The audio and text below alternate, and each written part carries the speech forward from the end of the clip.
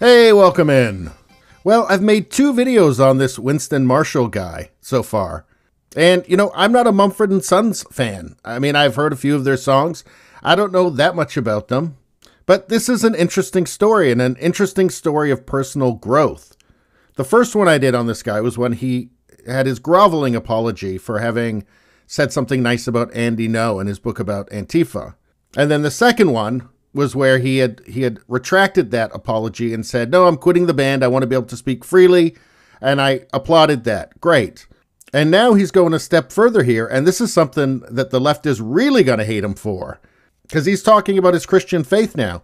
And look, I am not a religious man myself. And I used to be one of those awful militant atheists. I used to be somebody that I would have hated talking to now. But since then, I've learned a bit of humility, and I've learned there are actually some real positive things about Christianity, and maybe I shouldn't be so judgy.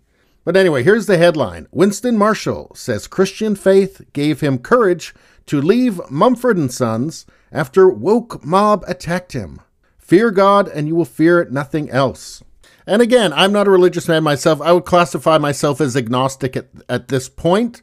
But a statement like that, fear God and you will fear nothing else, I mean, I could easily take that as just follow your conscience. So anyway, now he's done an interview with Barry Weiss, who used to write for the New York Times, and quit because she said it was intolerant, basically, and authoritarian, and basically filled with woke lunatics.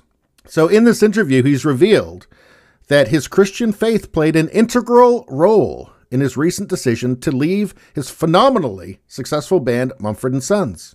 So as we know, the woke mob tried to cancel him after he praised Andy No, because he published a book called Unmasked that documents Antifa's political extremism. And then he apologized, which it really was quite sad. But he has retracted that.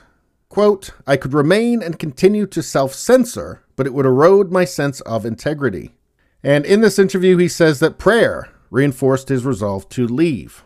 Anyway, quote, I was talking a lot to my mom and dad, with whom I'm very close, and I think who love me and understand me better than anyone, and could understand the complexity of the situation. I was praying a hell of a lot. He then said he was spending significant time in the Catholic Church near his home in London, and how that led him to feel he must retract the apology he offered months ago. He said, my faith played a big part in this period of my life, and actually the week before making the final decision, I was pretty much planted in my local Catholic church around the corner from the house. It's a bloody big moment for me. That's probably why after a while, the apology was bothering me like it did.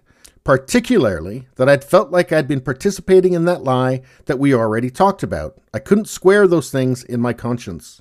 And I think that's the thing about Christianity, is it is a lot about conscience. It makes me think of, give unto Caesar what is Caesar's, give unto God what is God's, meaning that your relationship with God is personal. It has nothing to do with the state.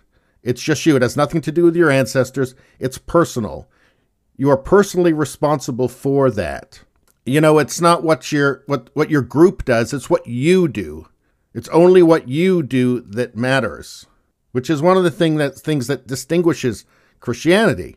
It's really an important philosophical moment because it puts the responsibility on the individual, not on the group. And I personally believe that Western culture has benefited from this enormously. But anyway, he described how the faith modeled by Soviet dissident and Christian Alexander Solzhenitsyn particularly impacted him.